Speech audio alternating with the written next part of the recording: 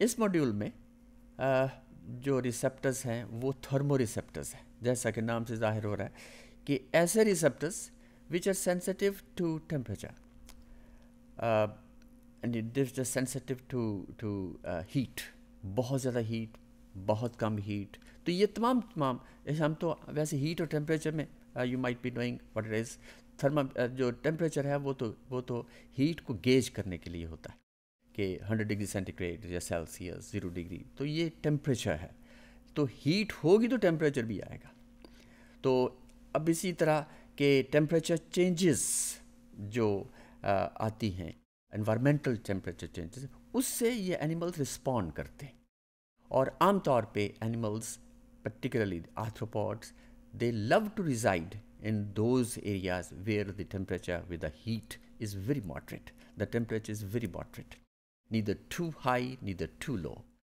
और ये आपकी ऑब्जर्वेशन में होगा कि बहुत सख्त सर्दी में हमें इंसेक्ट्स नहीं नज़र आते, लेकिन जो ही टेम्परेचर बेहतर होने लगता है, लेट्स से मार्च अप्रैल में, ये बहुत सारे इंसेक्ट्स जो हैं दे कम आउट और दे हैच और दे कम आउट। तो ये असल में इसकी भी ज़ाहिर है कि वजह है मॉडरेट टेम्परेचर में उनका मेटाबॉलिज्म सही होता है एंड दे बिकम एक्टिव, और लो टेम्परेचर में उनका मेटाबॉलिज्म काफ़ी स्लो हो जाता है and that's why they don't come out of the crevices. तो आमतौर पे ये इंसेक्ट्स जो हैं ये क्रेविसेस में रहते हैं। तो थर्मोरिसेप्टर्स respond to temperature changes.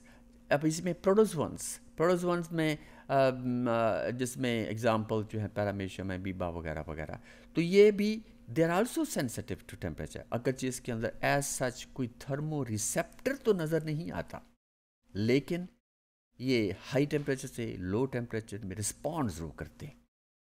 So पैरामीशिया avoid temperatures and extremes, और एक्सट्रीम्स का मतलब ये है कि लो टेम्परेचर से भी अवॉइड करेंगे। सो तो आमतौर पे ये वहाँ पे इकट्ठे हो जाते हैं जहाँ पे टेम्परेचर मॉडरेट हो। जैसे पॉन्ड में अगर हम पैरामीशिया कलेक्ट करने हैं और स्कॉर्चिंग हीट है तो सरफेस से हमें नहीं मिलेंगे, we will have to move down deep into the pond water, we will have to deep move down.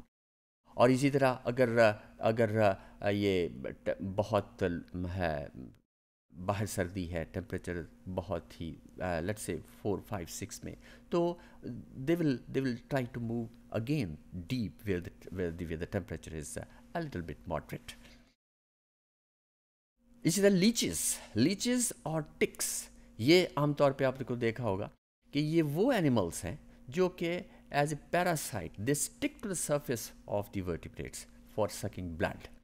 और अगर पॉन्ड के अंदर ये ये बफलोज वगैरह ये वो मौजूद हैं, तो लीचेस जो हैं they will move towards these vertebrates and then they cling to it and then for sucking blood.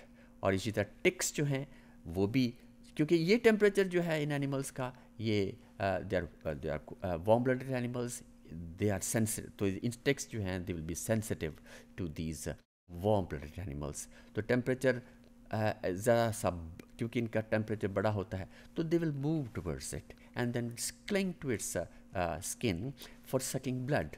तो इस तरह ये टिक्स हैं और ये लीचेस जो हैं वो भी, क्योंकि ये एक्वेटिक एनिमल है, वो एनिमल्स जो are taking bath in these Pond's, तो they will cling to it, to the soft body parts, ख़ास तौर पे अडर रीजन के अंदर वहाँ पे ज़्यादा वो क्लिंग करती हैं, क्योंकि वो सॉफ्ट स्किन होती है और वहाँ से ये फिर ब्लड सक करती हैं, विच आर द लीचेस। और जिसे हम फिर मैकेनिकली ही, ये जो गवाले वगैरह हैं या उनके मालिकान हैं, वो उनको मैकेनिकली रिमूव करते हैं। तो ये उनका उधर मूव करना, this is as result of थर्मोरिसेप्टर्स। तो they are very sensitive, these animal they very sensitive to temperature. So this is all about this थर्मोरिसेप्टर्स। Okay ji.